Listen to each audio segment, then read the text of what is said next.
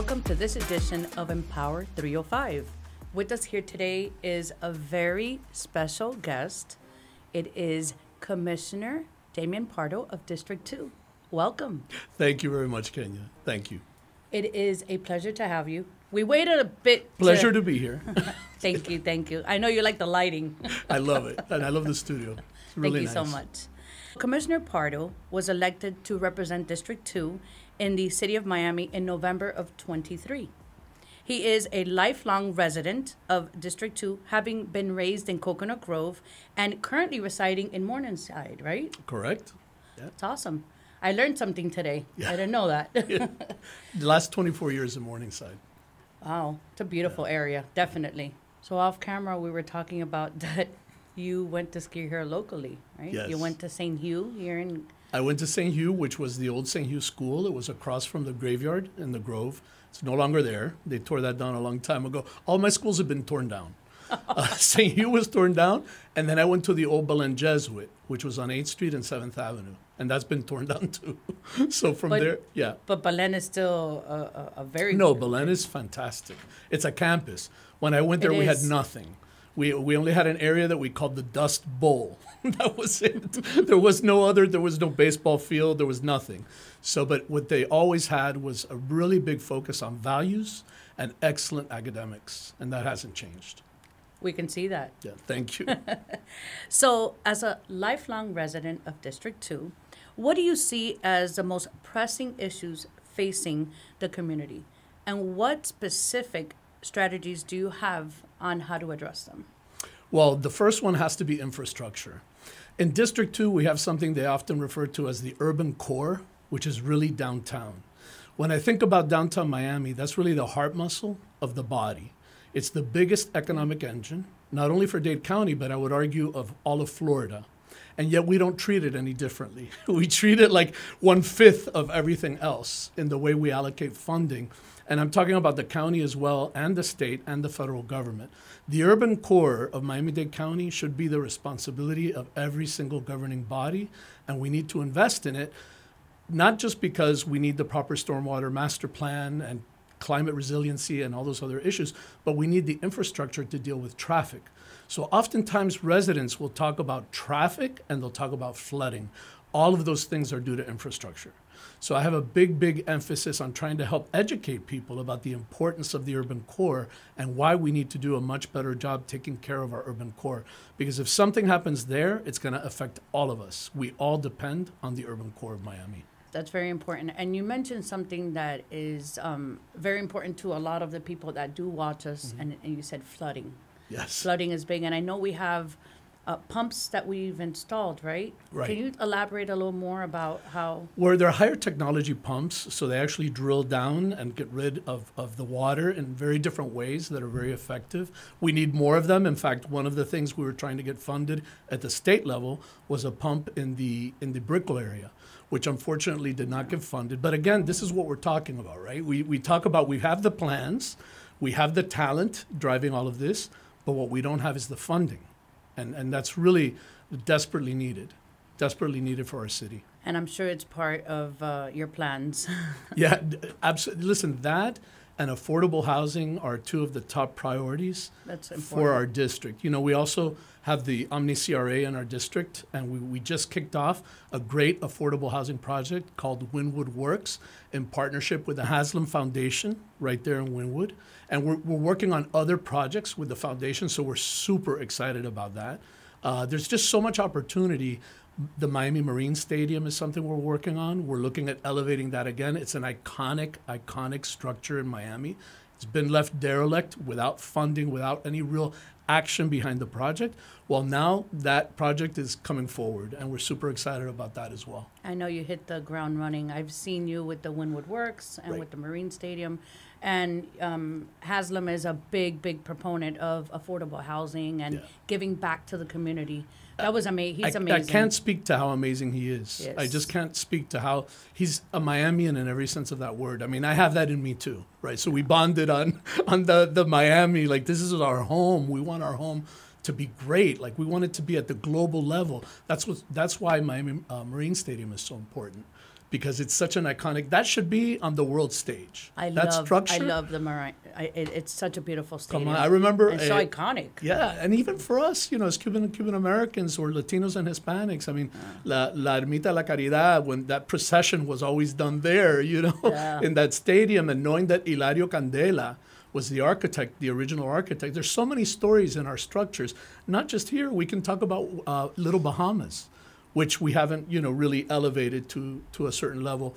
In our district, we're now trying to get Little Bahamas to be recognized very similarly to Little Havana. So nice. We've been talking to the Greater Miami Visitors and Conventions Bureau about having the buses kind of start going through Little Bahamas. That would be awesome. We're looking at pro bono people who are trying to train folks from Little Bahamas to do historic tours. There's so much history in Little Bahamas that we don't even know as Miamians. So, and I figure, I kind of make a joke about this, but I mean, if people can get off of those tour buses and go to Little Havana and take pictures of the chicken and the this and the mariquitas, I'm like, listen, Little Bahamas has amazing conch fritters, has amazing history. They could do pop-ups.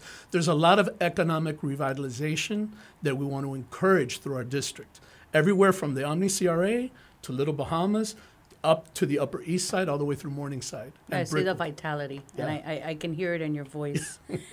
Can you elaborate more on the promoting equality and diversity? Because you did mention it as far as affordable housing and your vision, but could you elaborate a little more on that? Yes, I can, and that's kind of harder because it means many different things to many different people. To me, it means opportunity. And sometimes we talk to people and we think, well, there's this opportunity. There's a big difference between the probability of something or the opportunity of something. There's a very little probability you're going to be Udonis Haslem, right? But people say, oh, but you had the opportunity. Well, no. We need to make opportunities more available to everyone at every economic layer, just not having anything to do with color, gender, religious, affiliation, all that stuff, which I think we've kind of done a good job of moving through those issues. I just think we need to keep emphasizing that and reminding ourselves of the importance of opening our doors to everyone. I know you have a couple of projects that are in the works, and I know people follow your page as well. They follow us, and they've gone to become a little more acquainted with you since you have your platforms. But what else do you have in the works? Because, as I said off camera, we have an open invitation for you because you hit the ground running, and I know there's other things that you have in the works, and I want you to come back and talk about other projects that you have in mind and what you want to do. You've been commissioner for 5 months. 4. 4 months. Okay, well, hey, you've done quite a few things already, but I want you to come back and talk. But what do you want people to know about what Damian Pardo has done since he became elected I think November? The most important thing, and by the way, when I talk about me or Damian Pardo, it's obviously an amazing staff that we've built, a great chief of staff, deputy chief of staff. Just like my team that's here. Right. I'm so proud of the people that have chosen to work in our office because at no moment do I think it's like a paycheck or quite the opposite. They are committed Miamians really looking out. And I think what has Damian Pardo done? I think I've been able to communicate a vision about engaging our community in ways where the city has not done that previously. And what I mean by that is we go out, we do forums. When I go to a meeting, I don't leave that meeting. I stay whatever meeting I'm at till the very end. So does whatever staff is with me. And we let everyone know we are here to take questions. We are here to have conversations. We make it a point. In fact, we're doing something that I don't think many people have done prior to us.